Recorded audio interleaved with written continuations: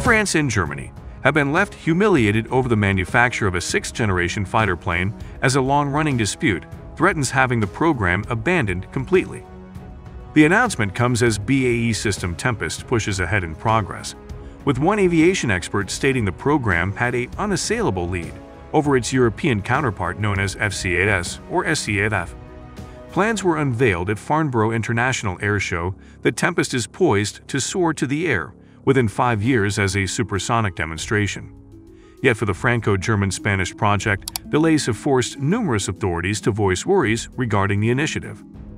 The project was meant to reach its next phase late last year, but has been held up as prime contractors Dassault Aviation and Airbus Defence and Space have been unable to agree on the allocation of labor for the next-generation fighter NGF aircraft element.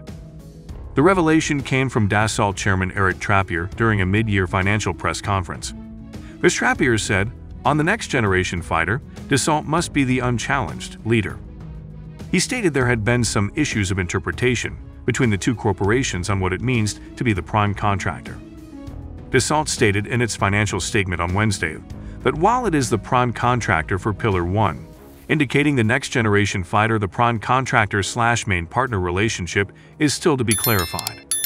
It added, Dassault Aviation is seeking a clear expression of acceptance of its role as prime contractor by Airbus Defence and Space for the NGF. The project, known as Future Combat Air System (FCAS) of SCAF in French, comprises of 7 pillars, of which the next-generation fighter jet is one. The other pillars are a new engine for the fighter jet, a next-generation weapon system, new remote carrier drones, enhanced sensors and stealth technologies, and an air combat cloud network. Dassault represents France's involvement in the initiative, while Airbus represents Germany and Indra Systems, heads Spain's industrial engagement. During the earlier stages of the project, objectives were to have a fighter demonstrator flying by 2025. Last year, the date had moved back to 2027, and now, according to Mr. Trappier, the year 2028. He said, "We have already lost 3 years in 2 years." If similar workshare disagreements re-emerge between the two corporations every 2 years, it would eventually become impossible to execute the program. Airbus, for its part, is ready to go forward on Phase 1B, a company representative stated in a Thursday email to Defense News. The statement from the aviation giant read, "So far, fair and balanced agreements have been established for 6 out of the 7 pillars /." A comparable agreement still has to be secured on the remaining NGF pillar. Airbus does not challenge the overarching NGF pillar leadership of Dassault. However, Airbus views itself as the key partner at eye level and not merely a supplier. Speaking about the project, the British Ministry of Defence (MOD) said, "The demonstrator is crucial for ensuring our technology, skills and industrial capabilities are ready for the future." Designing and building the flying demonstration will verify integration and test skills.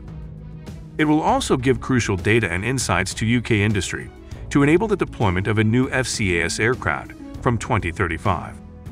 The demonstration aircraft is already under development between the government, and Team Tempest Industry Partners in the UK is aggressively exploring partnership prospects on the project with Italian industry partners. Britain will create supersonic jet fighter prototype. Yet for the Franco-German-Spanish project, delays have forced numerous authorities to voice worries regarding the initiative. The project was meant to reach its next phase late last year, but has been held up as prime contractors Dassault Aviation and Airbus Defence and Space have been unable to agree on the allocation of labor for the next-generation fighter NGF aircraft element.